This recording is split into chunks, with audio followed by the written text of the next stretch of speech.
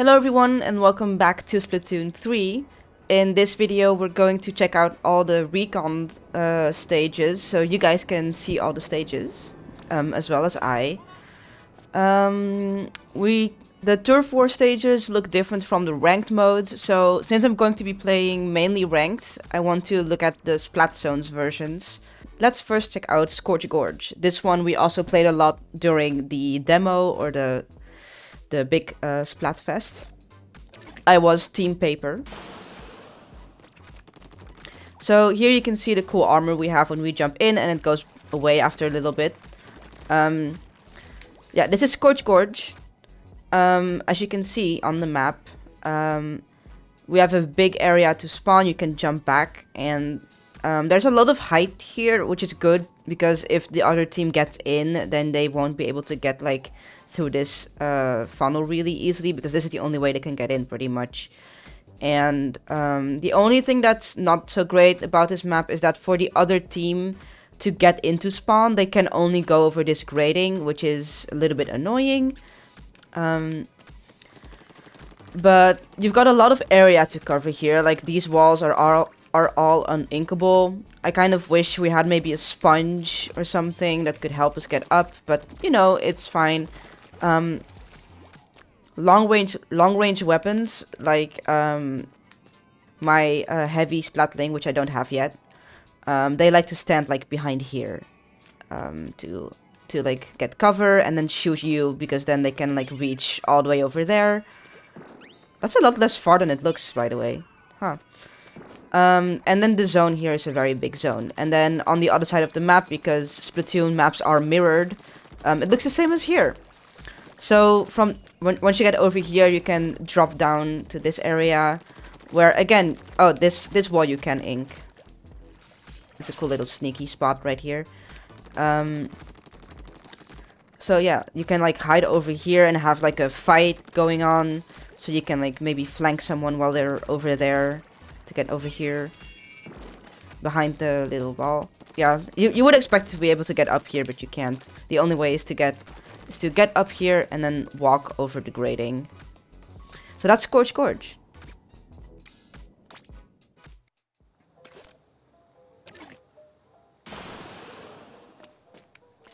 Okay everyone, welcome to Eeltail Alley, another map we got to practice on. This map is in the middle of Splatsville. You get to see all the apartments and stuff. The train with the graffiti going by. Here's the layout. A lot of height, actually. You can, I think, super jump up on this grating somehow. But it's a little bit finicky because it is on the map. You can't stand on it. It's an interesting choice. There's some flowery. I didn't really show a lot of Scorch Gorge, the area, but most of it is actually, you can hear like a bird cry a lot, and a lot of jellies are just climbing around, and it's mostly just big wind and wasteland energy. Oh, this is the special, the big bubbler, and you can jump to it because it has a beacon on the inside.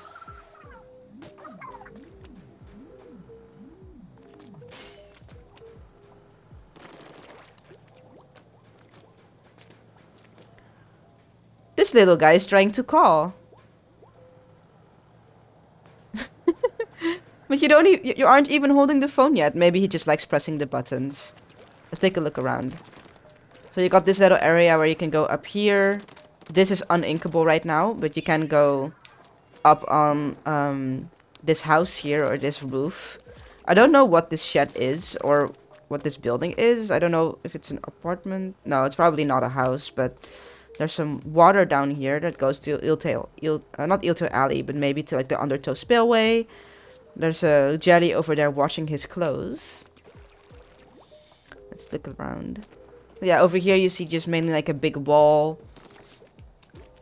This is the main bridge where a lot of fights happen. And because this is the ranked version, the bridge is not connected. Oh, cool. They've got like a split over here. That's handy. That's cool. This is a very big zone. You would really have to fight well to contest here for this. As a Hydra player, I would stand behind this block a lot. I could use this to like fire over there.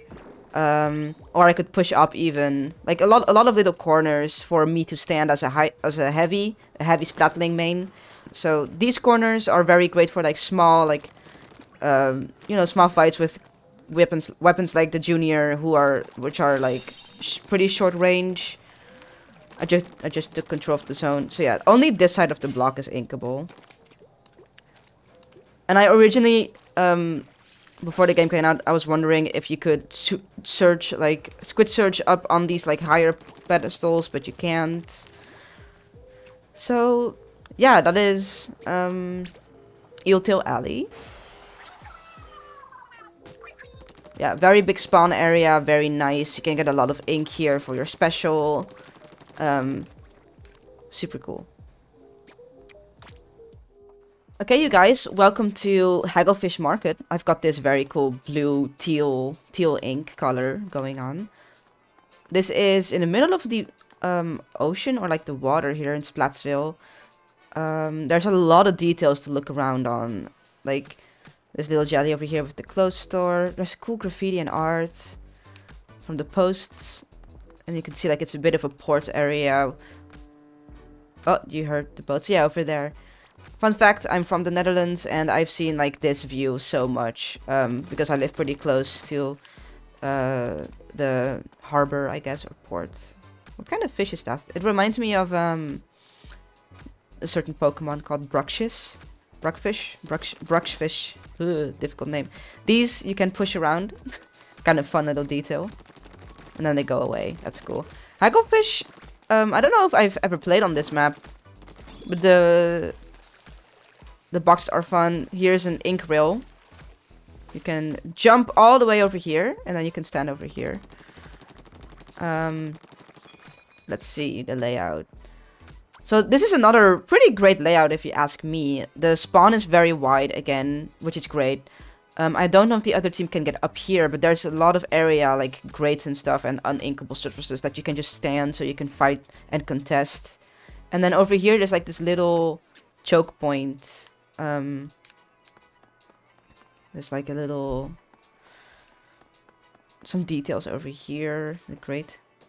Hear that? Different footstep sounds. Very nice. So yeah, this is why if you watch the tournament, there was a tournament for professional players. They were trying to push with clamblets up here because then the basket is then over here. But you know, like you have to go through this grating, which is kind of like a cool detail. But you can also, I think, yeah, you can go all the way around like this, and then you can flank. I kind of do... I wonder why they made it that all of these walls are so uninkable. I do like having more movement options personally. Hi! Oh, look at the little baby jelly! So cute. We've got some trash in the water that's less cute.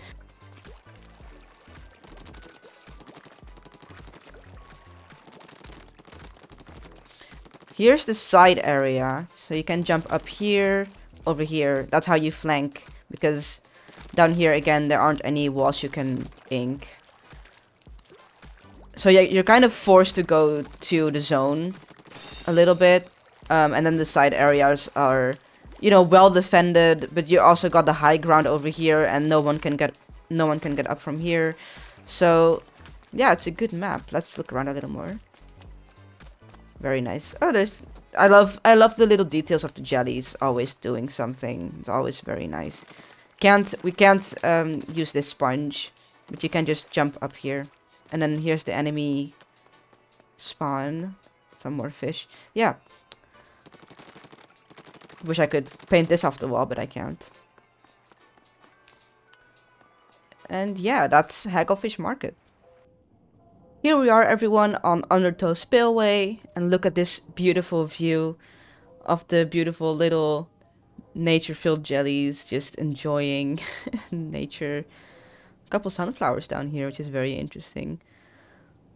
So this map is based on the actual spillways they have in Japan, which is super cool.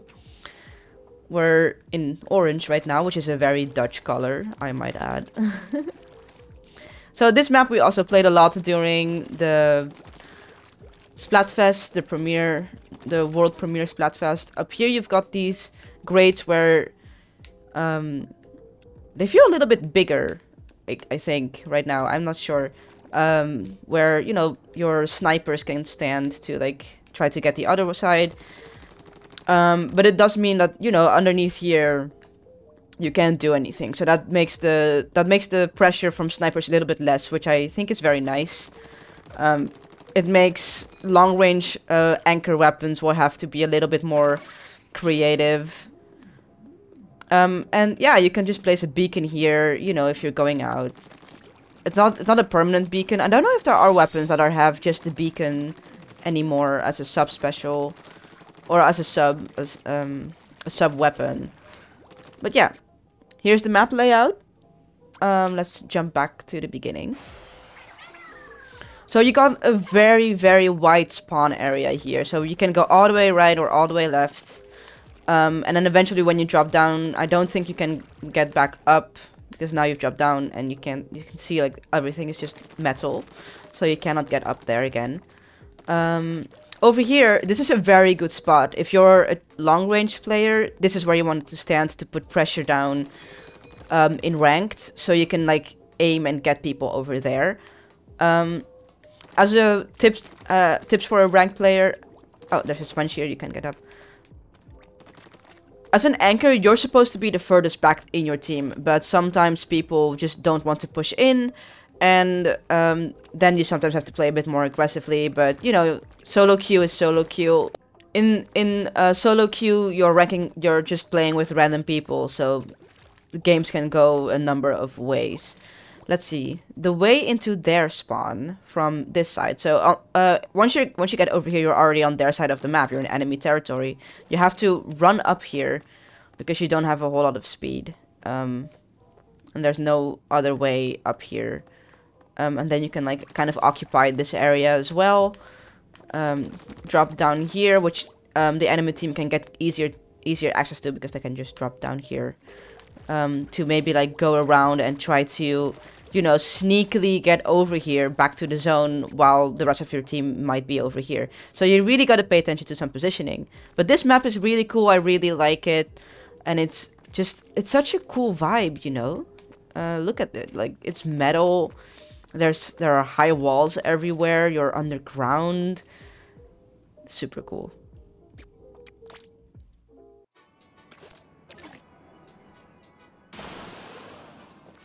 Our next map here is Mincemeat Metalworks. I've played on this map a couple times. This is the last of the new maps that we've got right now, but there are more maps coming in future updates, such as Flounder Heights, which I have never played, because I have never played Splatoon 1. So I'm looking forward to playing it, even if the height seems reduced. This map is really fun, really cool. You've got this bottom mid area down there where a lot of fights can happen while a lot of people are up above you, and people can like go around and get up on the upper level on the trucks, which is super interesting. Again, you've got a pretty wide spawning area. It's big enough, and you got all this area to paint over here. There's a little safety guard so that you don't fall off. It's a truck. I don't know why they would place it like this, but you know, it's a Metalworks. You know, it's their job to know this stuff. Yeah, so this is a bunch of metal where they would do a bunch of like metal work. The zones, there's only one zone here in the middle, so you have this very long zone, which is very interesting shape. And then over here you've got like a flanking area. And yeah, again, the only way to get into... Oh, sorry if that was a bit quick. The only way to get into the enemy spawn is over here, over this grate. And then you're up here. And as soon as you die, you're just out. This you cannot ink, so you're kind of just like over here. But yeah, I like the metal grates. It adds some variety. Like these orange metal grates are very nice compared to like maybe some black or metal textured ones, like gray. Yeah, I don't have a lot to say for Mincemeat Metalworks. It's a very cool map. I really like the layout. I also love the vibrations in the controller with this game. Like, it feels very good to swim in squid form. Or in swim form. Not squid form. Because now we've got octolings. So this zone has almost stopped counting down. Let's see what happens. Ah, it just stays at 0. That was a bit of tension for nothing, I guess. So yeah, this upper area is where I would stand a lot to like fire at people, but I still haven't played any ranked really yet. I'm just doing recon right now to refresh myself on all these maps. So let's go on to the next one.